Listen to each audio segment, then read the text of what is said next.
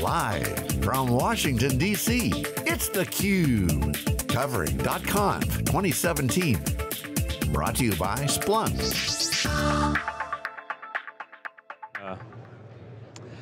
Welcome back inside the Walter Washington Convention Center. We're at .conf 2017 and Washington, D.C., the nation's capital. It is alive and well and thriving today. A little warm out there, almost 90 degrees. But hot topic inside here, Dave. There's a lot of heat in this city. Yes. Especially this week. A lot of hot air. Yeah, absolutely. We'll just leave it at that. No politics aside, of course.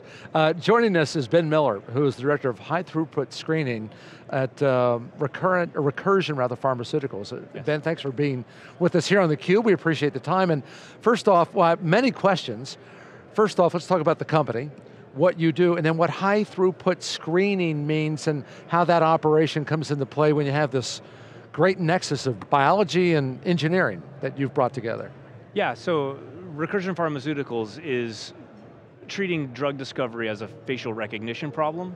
We're applying machine learning concepts to biological images to help detect what types of drugs can rescue what types of diseases. Mm-hmm. And we're one of the few companies that's both generating and analyzing our own data. So as the director of the high throughput screening group, what I do is generate images for our data science teams to analyze, and that means growing human cells up in massive quantities, perturbing them with different types of disease reagents that cause their morphology to change, and then photographing them in the presence of compounds and in the absence of compounds. So we can see which compounds cause these disease states to revert more to a normal state for the cell. Okay, and HTS then, I mean, so that's our high throughput. You'll walk us through that if you would. Yeah, so HTS is a general term that's used in the pharmaceutical industry to denote a assay that is executed in very large scale and in parallel. We tend to work on the order of multiples of 384 experiments per plate. So we're looking at hundreds of thousands of images per plate, and we're looking at hundreds of plates per week. So when we say high throughput, we mean 6 to 10 terabytes of data per day. Just extraordinary amounts of data. Yeah, gotcha. Gotcha. Okay. So and the mission, as we understand it, I mean you're looking at very rare genetic diseases. Your goal is to find cures for these over the next 15 to 20 years, yeah, up to 100 of them, and so that's why you're going through these multiple examinations of vast amounts of data, human data. Yeah, there's been a trend in the pharmaceutical industry over the last years where the number of dollars spent per drug developed is increasing, and it now takes over $1 billion to bring a drug to market, and every year it costs more to bring a drug to market. We believe we can change that by operating in a massively parallel scale and also analyzing image data at a truly deep level, looking at thousands of different features per image instead of just a single feature in the image. Sure. Yeah, I mean that business is just like this vicious cycle going on, and you guys are trying to break it. Yeah, obviously. exactly. So, what's the state of facial recognition, Ben? I've had mixed reviews about it, right? Because I rave about it, oh my God, Facebook tagged me again. Must be really good, but then others have told me, well, you know, it's not really as reliable as you might think. What has your experience been? You know, so the only experience I've had with facial recognition has been like yours on Facebook and things like that. What we're doing is looking more at cellular recognition, being able to see differences in these cellular morphologies, and I think there are some unique challenges when you're looking at images of thousands of cells versus images of a single person's face. Okay, so you've taken that concept down to the cell level and it's highly accurate, presumably, right? I mean, it's highly reproducible is what I would say, yeah. Okay, so then it takes some work to get it to be accurate, and once you get it there, then you can reproduce that, is that right? Or how does the sequence work? Yeah, so I mean, there are two parts to the coin. One part is how consistently we can produce these images, and then how consistently those images represent the disease state. My focus is on making the images as consistent as they can be, while realizing that the disease states are all unique. So from our perspective, we're looking at thousands of different features in each image, and figuring out how consistent those features are from image to image. So paint a picture of your data stack, if you will, infrastructure kind of on up to the apps and where Splunk fits in. Sure, so I mean, I guess You could say our data stack actually begins at hospitals around the world where human cells are collected from various medical waste samples. We culture those up, perturb them with different reagents, add different potential drugs back to them, and then photograph them. So at the beginning of our stack, we've got biological agents that are mixed together, and then photographs are generated. Those photographs are actually TIFF files, and we have thousands and thousands of them. They're all uploaded into Amazon Web Services, their S3 system. We spin up a near infinite number of virtual computers to process all of that image data within a couple hours, and then produce a result. This drug makes this disease model look more like healthy and doesn't have other side effects. We're really reducing those thousands of dimensions in our image down to 2.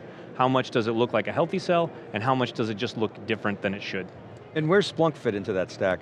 Yeah, so all of those instruments that are generating that data are equipped with Splunk forwarders. So Splunk is pulling all of our operational data from the laboratory together and marrying it up with the image analysis that comes from our proprietary data analysis system.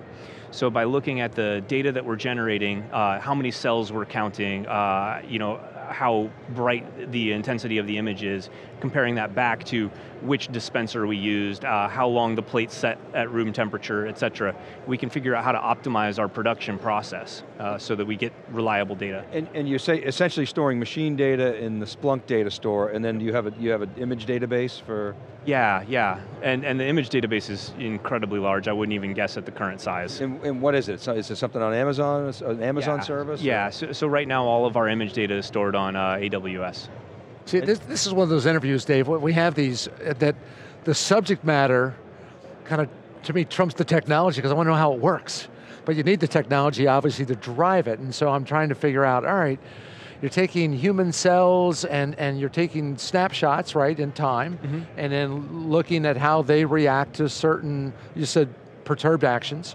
But how does that picture of maybe one person's cell reacting to a reagent to another person's, like what are you using, or how does, I guess, your data analysis provide you with some insight, because Dave's DNA is different, my DNA different than everybody in this building, so ultimately, how are you combing through all that data to make sense of it? Yeah, that's true. I mean, everybody has a unique genetic fingerprint, but everybody is susceptible to the same sets of major diseases. And so by looking at these images, and really that's the billion-dollar question, is how representative are these individual cellular images? How representative are they of the general human population? And the effects that we see at a cellular level, will they translate into human populations? And we're very close to clinical trials on several compounds, but that's when we will really find out how much proof there is in this concept. Okay, and you can't really predict it. Do you have a time frame as to, or is it just sort of keep going, keep getting funding until you reach the answer? Is it like survive until you thrive? Or? I personally don't maintain that kind of timeline. My role is within the laboratory, producing the data as quickly as we can. We do have a goal of curing or treating 100 different diseases in the next 10 years. And it's really early days. We're about 2.5 years into that goal. And it seems like we're on track, but there's still a lot of work to be done between now and then. So it's all cloud, right? And then Splunk is throughout that stack, as we talked about. How do you envision, or do you envision using it differently? Are you trying to get more out of the Splunk platform? What do you want to see from Splunk? Yeah, that's a good question. I think right now we are using really the rudimentary basic features of Splunk. Their Database Connect app and their machine learning toolkit are both pretty foundational to the work that we do. But right now, a lot of our data models are one-time use. We do a particular analysis to find the root cause of a particular problem, we learn that, and that's the last time we use that model. So continuous implementation of data models is something that is high on my list to do, as well as just ingesting more and more data. We're still fairly siloed. Our temperature and humidity data is separate from our machine data, and bringing all of that into Splunk is on the list. Why Are your models disposable? Is it's not, it sounds like it's not done on purpose, it's more of some kind of infrastructure barrier? Or? You know, we're really at the cutting edge of technology right now, and we're learning a lot of things that people haven't learned that in retrospect are obvious. And you know, to figure out the true cause of a particular situation, a data model or a machine learning kind of model is really valuable, but once you know that key salient fact, you don't need to keep track of it over time. You don't need to know that when your tire pressure is low, your car gets less miles to the gallon. You have the answer. Right, but there are a lot of problems like that in our field that have not been discovered yet. Okay, but if I inferred from your answer, you do see the potential to have some kind of ongoing model evolution for new use cases, or? Yeah, in the extreme situation, we have a set of hundreds of operational parameters that are going into producing this image of cells. And then we have thousands of cellular features that are extracted from that image. There's a machine learning problem there. What are the optimal parameters to extract the optimal information? And that whole process could be automated to the point where we're using machine learning to optimize our assay. So to me, that's the future of what we want to do. Were you with Recursion when they brought in Splunk? Or yeah, you were, okay. Did you look at did you look at alternatives? Did you look at maybe rolling your own with open source? I mean, is that even feasible? I wonder if you could talk about that. Yeah, so I'd already been introduced to Splunk at my previous job, and at that previous company, before I'd heard of Splunk, I was starting to roll my own. I was writing a ton of Perl scripts and all these regular expressions and searching network drives to pull log files together. And I thought maybe that would be a good business model behind that. You were building Splunk. Yeah, start a business. and then I found Splunk, and you know, those guys were so far ahead of the things I was trying to do on my own in the lab. So for me, it was a no-brainer, but for our software engineering team, they are really dedicated to open source platforms whenever possible. So they evaluated like the Elk stack. Some of us had used like Sumo Logic and things like that. But for me, Splunk had the right license model, and I could get off the ground really, really rapidly with it. What about the license model was attractive to you? Unlimited users, and only paying for the data that we ingest. The ability to democratize that data so that everybody in the lab can go in and view it, and I don't have to worry about how many accounts I'm creating. It was really powerful. So you like the pricing model? Yeah. So you know, some users have chirped about the pricing. I saw some Wall Street concerns about the pricing. The guys that we've talked to on theCUBE today have said they like the pricing model, that there's value there, and you're sort of confirming that. Yeah. You're not concerned about the exponential growth of your data causing your license fees to go through the roof, or? Yeah, I mean, in the laboratory, the image data that we're generating is exponentially growing, but the operational parameter data is more linearly growing.